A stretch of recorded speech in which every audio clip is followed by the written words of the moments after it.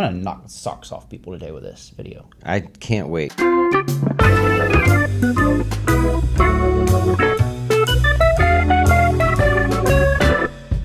If this makes this in the video here, this is all we've been hearing about all week. So you're in for a treat today. I told you. I'm gonna bring it this week, and I'm here. This is gonna happen right now. I am focused. I'm paying attention, and you told us you went undercover. And I knew that part, right? I know of that, but I do not know what is about to happen here. So come along for the ride with me on our Fin Tips today. Eric is super excited about this one. Yes, yeah, and this is gonna upset some people. I'm just gonna be frank. Yeah, I love it. Drama. There are gonna be some people. I've done the research. I actually put out a little small snippet on another platform. Can't say the platform's names because sometimes they say they flag those, but the people who sell these policies are furious with people like me, because what you got to realize is, like, these whole life policies, all these things. There's all the different trends now. Bank on yourself, infinite banking, all these cool concepts, and they sound so good. And you start hearing about them, and people aren't real knowledgeable. But what people don't realize oftentimes is they look at me on social media or just talking in general. They don't realize I worked in that whole world. I actually learned about this kind of stuff. And I've broken down policies and looked at all this stuff. I mean, that's where I started, was in insurance. And I hated it. I felt that the insurance company and the insurance person always ends up making good money. And in the end, the person who invested in whatever it is just doesn't see the long-term returns. It's like it preys on people that don't necessarily understand or want to understand the more complex math behind it, because all they hear is the glitz and glamour. And if you argue with people, and you say, well, it doesn't actually work like that, they come back hard, right? Because the sales pitch for people that have been sold these things is intense. It's perfect. Oh yeah, and it's one of those that people believe in. And you got to believe in what you're selling. I learned that when I worked in the insurance world. That's what they told me. You got to believe in this. Well, unfortunately, I just didn't believe in it. The more I looked at it, the more I questioned it. And I'm just a bit of an analytical nerd sometimes. Yep. And so the more I saw this, so what I had to do was, I literally had to go undercover, just as I said. I mean, this was legit. I should have brought in a cool detective outfit or something. And the idea here was that I actually went, and I didn't want to just go with Joe Blow off of TikTok or whatever the case was. Yep. That was not what I wanted to do. What I wanted to do was really reach out to a reputable company, somebody who has knowledge of this and markets themselves with this stuff. So I was looking at whole life insurance and all of the strategy of basically borrowing against it, living on it, all of this, versus what we would do, as far as investments go. Well, first of all, they say this is what the wealthy people do. This is what the rich people do. The Rockefellers. So having that be part of my previous life, not one of them does this. Disney supposedly, Walt Disney did this. He did this when he was super young, and he had $50,000 to his name just to get started. Then that was it. It was over. People don't realize the surrender fee that he actually paid, which we're thankful he did because we got Disney. But there are no wealthy people doing this, right? We work with Goldman Sachs, and so we get to hear from all the insights of what they're doing. None of them do it. Goldman Sachs isn't offering it to their super high net worth clients. So just keep that in mind when you want to argue back on this one. That's what the wealthy do. Yeah, I think one of the biggest targets that people go after are high-income earners. And so when I went into this, I remembered that and modeled this as though, because real estate professionals, people flipping houses, stuff like that's a big one. Doctors, people who have a lot more money coming in than they're able to put into just general retirement accounts. Yep. These are the focus, because that's what they want to look at. That's what we were taught when we worked in insurance, was look at the asset value or what they have and what's extra. So look at what's extra after they've maxed out the 401ks, they've done all this. Okay, well, you still have, $8,000, to work with here. That's what they focus on. And it's like, I'm getting frustrated already, man. Yeah, and so what I did was I had to go online. I literally had to basically put in this analysis thing and enter in my info to get with somebody. And before I'm not going to release anybody's names. I don't want to release companies, because the fact is those people are making a living, period. If if I felt that they were literally ruining somebody's life, then yeah, that's a different story. I don't think the guy was ruining it. Honestly, I felt bad because the guy was very nice. I just wanted to get the information to really combat it. Yeah. If I were to combat it, or say, hey, you know what, I need to have a change of heart here, because if this is something that's worth it to people, I wanted to show that. That's true. Yeah. And so with that being said, I went through some calls. I got the illustrations. I actually recorded the call so that I could go back and listen for myself to remember exactly what was talked about. I mean, I work in the industry. I worked in the insurance industry. I work in the financial industry. I knew a lot of questions to ask because this isn't just the normal day-to-day stuff. Yep. The normal day-to-day person's going to go in and be like, okay, this sounds great. Ooh, where do I sign? But I wanted to ask multiple questions, you know, like what are the rates that I'm borrowing against? Well, what happens at the end of the policy? What does it look like? All these different things. So instead of wasting more time on it, because this is going to be long, this took me literally, I've probably got total research time, the time with spending with, looking into the policy itself, all that. I've got over 10 hours in this. So I ask one favor for this. Please hit the like button, because if nothing else, you know, this is free content for you. I'm going to show you everything, all of the research right here, and I think that's a easy enough ask, right? People that hit the like button will agree, but anyone that doesn't is going to leave some comments, man. I mean, Eric asked for it. I just do videos. I just share stats and facts and stuff. Eric's like, hey, man, let's go on this path here and to be damned with the comments, because here we go. No, I say bring it, because the fact of the matter is I solely believe that I've put the research together that shows everything right here. Yes, there's an argument one way or another on every single thing with this, and the biggest arguments are going to be, well, this policy is crap. Well, let me just tell you that this is one of the most reputable companies out there doing this, first of all. Second of all, they're going to say, well, you know, yeah, but if you put it in the market, you know, the market doesn't have guaranteed returns. Well, neither do insurance policies. I'll get into that. All right. So let's go ahead and check this out. So I actually built a slideshow to go over about this. I'm gonna cheat this a little bit, so make sure you can see too. Oh, because okay. You haven't. Dustin has not seen any of this. On brand, on point. Yes, yeah. So the fact is, these are complicated plans and hard to explain, even for someone selling it. People, they literally, I said, if someone doesn't build it right, what I'm going to share, I think that's on the next slide, but we'll see if it's not. I'll go into that. The idea, though, is that people are building these things, and they don't even know exactly how to explain them. If your salesperson can't explain this to a kindergartner, it's a dangerous product. A great friend of mine was a financial planner, and when I first started in the industry in general, he told me something, and he wasn't big on this kind of stuff. He did work in insurance and finance, and he always told me, keep it simple, stupid. The fact is that the more complicated it gets, later on in life, at what point are you going to retire and you're like, what did that guy say 40 years ago, 30 years ago when I signed up for something? Yep. Because that guy's dead or retired, moved on, and they have nobody to talk to. So that's there. All right. So yeah, so I didn't have that in there, I guess. But the basis of it is these policies can become a MEC policy. A MEC policy is something that is a modified endowment contract. So a life insurance policy is, you know, one thing. When you start to try to use it as an investment vehicle or something that you're putting money into, if you put too much money into it and try to pull too much out, it becomes a modified endowment contract, which then loses its tax benefit. So there's this whole tax game that they talk about playing, and that's really the big, you know, approach to everything in the selling point. Okay. You can borrow from yourself, tax-free money. You don't even have to pay it back. And, you know, that's the whole strategy there. Yep. Well, these modified endowment contracts ruin that. So that's something that everybody has to really take into consideration. But with this thing right here, so breaking down, you know, if you look at the actual illustration, it takes 33 years to break even on the guaranteed side. Jesus.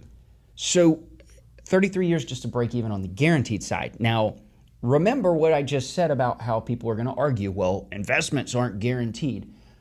That's why an insurance company is showing you a guaranteed side, because the fact is that it's not, there's only one guaranteed side. The other side's non-guaranteed, where they're paying you the dividends. Yep. That's the other side of it. And so people are like, well, they haven't missed a dividend in, you know, 50 years. Well, you know what? I mean, the stock market's never rebounded past, you know, it never not rebounded. Yeah. I mean, it's the same argument, or it's a different argument coming from that side of it. And keep in mind that one thing that's always kind of frustrated me is insurance companies are allowed to show hypothetical projections, whereas advisors, we can't say, if we continue this path, we'll average X. Well, you'll see graph after graph in insurance policies because they're allowed to do that. It's not technically an investment. Yeah, I actually had someone in the insurance world when I started, and I was talking with them, and they said, "Don't ever show the non-guaranteed side. We don't even need to show that because we've always paid out something." Well, that was all fine and dandy until this is when I really got passionate about this, because I sat down with these people and they were in their 80s, and they were sold a universal life policy as though not as much to borrow on, but it's going to be there forever. Well, those types of policies, see, these whole lives at least have a set rate for everything. Okay. The universal life policies are even cheaper to start with, and then as you get older, the price increases. Well, they were sold on the non-guaranteed side of things that basically this policy is going to be in place. Well, this lady was about to die, and she had probably a year left, and their policy had a few months left. And I was sitting down with them. I had basically been handed this policy. I wasn't getting paid anything. I was just wanting to sit with the people and figure out what we needed to do, because it was not a good scenario. I mean, I've got 80-year-old people literally have put a ton of money in this to try. They said, we've put over $40,000 in it. They didn't have a ton of money. They were sold something. And that's where it really struck a chord with me. It's like, this is trash, man. All these things, you got to really be careful. And so going back to here, this policy that I was shown, it took 6 years to break even on the non-guaranteed side. Okay. So non-guaranteed side took 6 years. Tell me something right this second. If somebody were to give you $100,000 today, and it took them 6 years to even break even, you wouldn't have them as a client, would you? No, I don't think that would go too well. Right? Even in the worst of times, if they bought at the absolute high, it's still, how do you explain that to somebody? Yeah. The calls these people must have to take is just crazy. Well, the thing is there's the cost of the insurance, the underlying cost of the insurance, and that's what people aren't realizing just when they buy them. They're like, well, you're putting it in. It's a long-term play, though. It's a long-term play because, you can borrow against and all this. There's the cost of the insurance with all these things. So no matter what, people are getting paid. That's how these insurance companies stay afloat. If this was a trash policy that insurance companies weren't making a lot of money on, they'd cancel it. They're not dumb on this stuff. And so that's what people have to realize. So right here, dividends are not guaranteed. The IRS actually says that insurance dividends are a return of overpaid premiums. So that's quite an interesting concept there. And again, people are going to argue this. I'm sure some insurance people are going to hit us on the comments here with this one. But the fact is, this is coming from the horse's mouth right here. IRS themselves. Yeah, there's no way around that either. It's like, and going back to the thing a second ago where the really wealthy people don't use these, it's because they can't, right? You kind of touched on it there a second ago, where you can't overfund a policy millions and millions of dollars, then borrow from it and not expect to have a tax treatment on at least part of that. You break out of it. All of a sudden, it's like it doesn't work in the eyes of the IRS. It doesn't work. So the trouble is, the insurance salesperson can't go find the $10 million rich person. They have to find, like he just said, the doctor. People in that camp where it's like, okay, they can't put enough in there where they'll bust the ceiling there, but they'll also be able to use it for what we're marketing it for. I'm gonna let you do your thing, because the more I hear you, the more I'm like, okay, why? You're already confused. It's like people are already confused. What are you signing up for? Yep. No, incredible. But yet Bitcoin, I'm all in on that. Yeah, sure. Yeah, the Bitcoin's definitely one of them. So if we're looking here, so the actual policy, because I want to make sure people understand, I have the actual policy here. And so the idea with this is, just as I talked about at your different rates there. Notice how far he's scrolling until he finds the info. Yeah, you've got to keep going to get just the info. You've got your 6 years here. There's your break even on what you're putting in. From there, though, if you scroll down here, so this policy was built, so basically I would fund it for 30 years. Now, when I went into this whole thing, as I said, I kind of handed the guy like the golden goose. I didn't go in saying, well, hey, I'm not maxing out anything. I'm not doing this. I'm not doing that. What I told him was basically, I'm making, great money in real estate. And I kind of modeled it after a friend of mine because I knew that he is the golden goose with these insurance products, because they love people that can want to borrow against it, leverage it to go buy, more real estate, pay themselves back, do all these things. and you need to make great money in order to have a good product that's out there that they're going to be able to sell you. And so, I mean, the premium on this is $110,000 for the first 2 years, and then $60,000 for 28 more years. At the end of this thing, though, at 30 years, you have $3,530,934. That's the amount of assets that I would actually have that is cash value in that.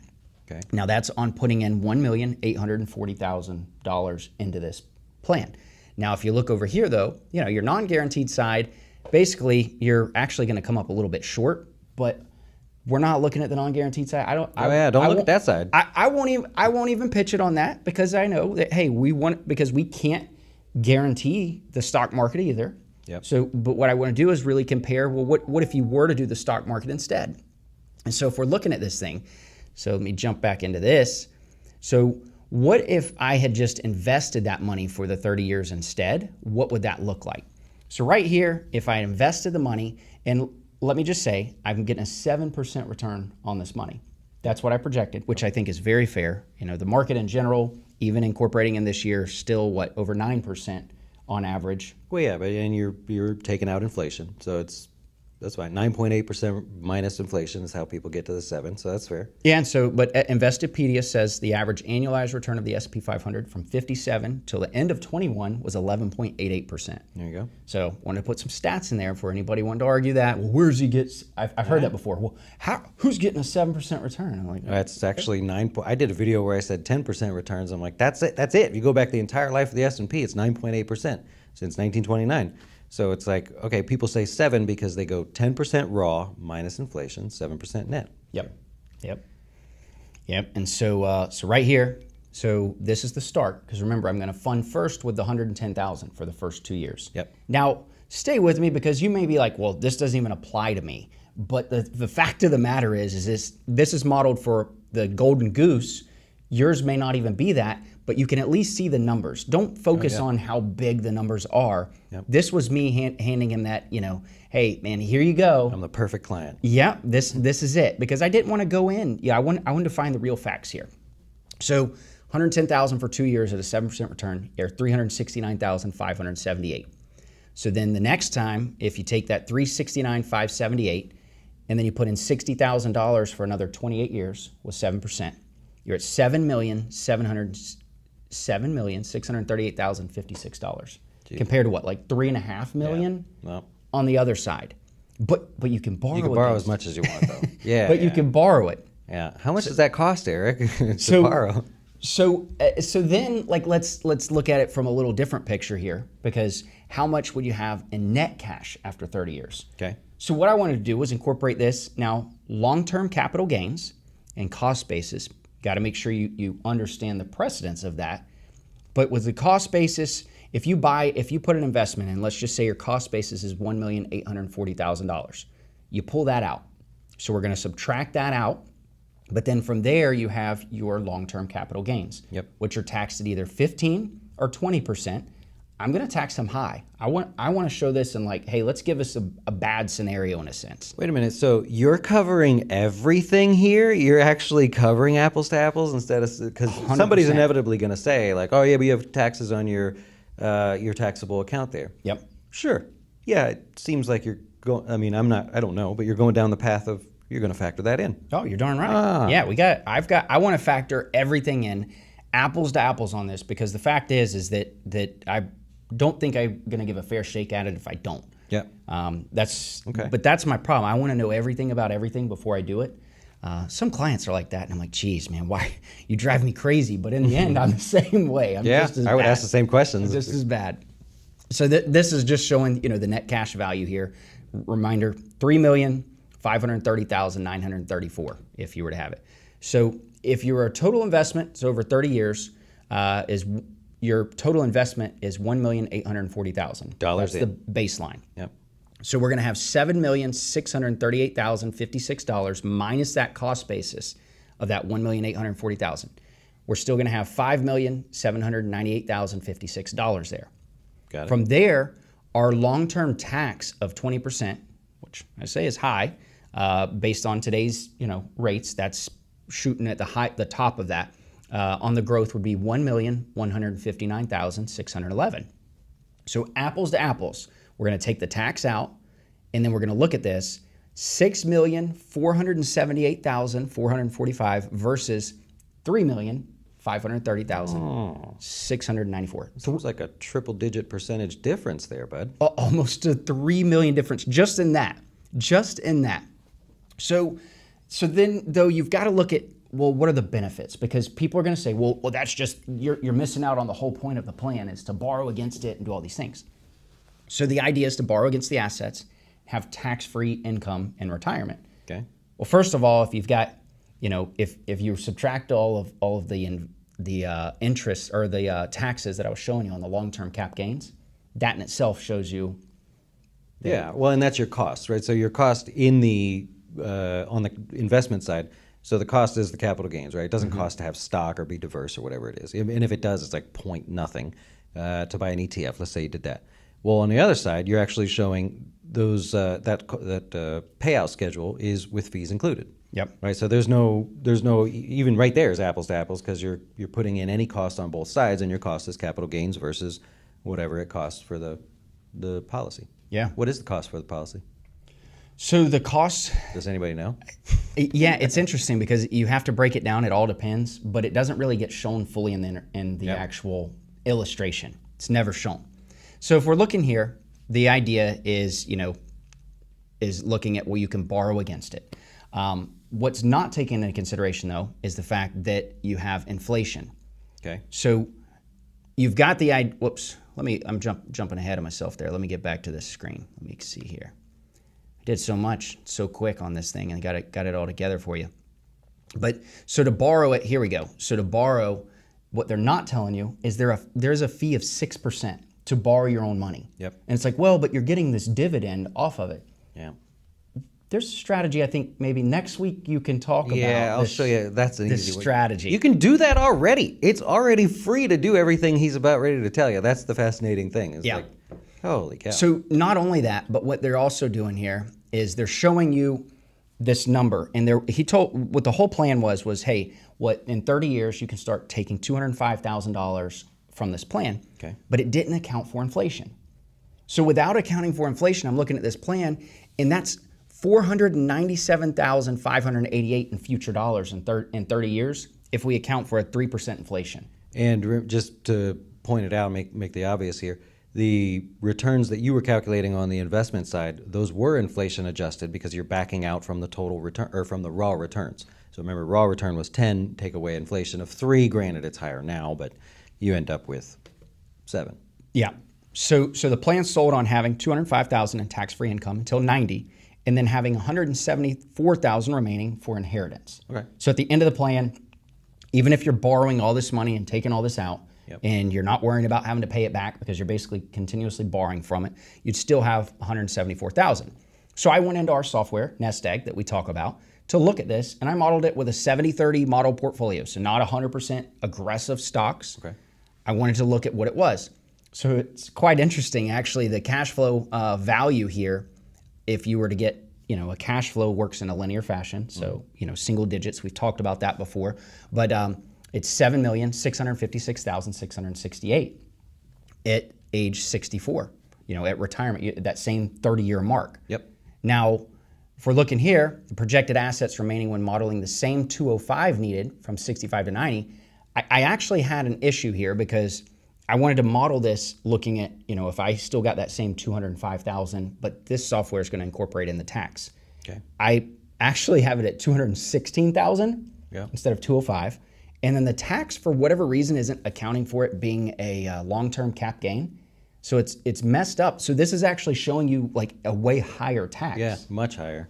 So if you're looking at this still, you have a 95% probability of success, but your projected assets based on this, 17,450,957 still remaining At death. at death, which we didn't calculate for inflation because remember, we weren't looking at that. We're comparing apples to apples. Yep. So you're able to live on $205,000 a year, actually more than that, and also still leave $17 million to your kids. Yep. Well, and just pretend, like he said, the numbers are big, right? So he used 110 for 2 years to start the policy, 60,000 a year after that. take 10% of that. Say you did even just what was it? It'd be 11,000 and then 6,000 a year, right? So you're at 1.7 million. So don't let the big number scare you, but let the idea of, hey, at death you still have all this extra money, which by the way, at the moment the government says you get a step up in cost basis. Yeah. So you're not saying, well, I'm leaving 1.7 or 17 million to people and they got to pay taxes. No. What was the value of the investments on the date of your death? They get to take over. I don't know if that stays, but yeah, there's some things there with, depending on estate planning tax, like there's eventually you cross over that threshold. Oh, yeah. But yeah, you've got that. So let me point this out to you. You always say I finish it. I've got like a drop left. Boop. Oh, so, that's how you know it's almost done. So I finished with coffee, so we're wrapping this up. So I also said, okay, because some people are going to say, well, but there's no risk in this side of it with things. You're right, there's no risk, but there's hardly any return either overall.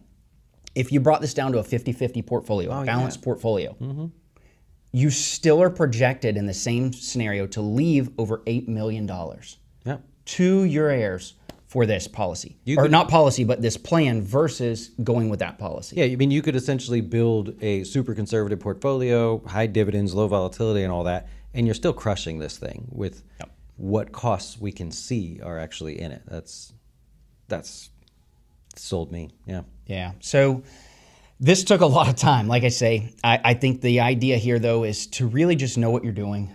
Be careful when you're looking at policies. Again, I'm not bashing. The person that I spoke with was a very nice person.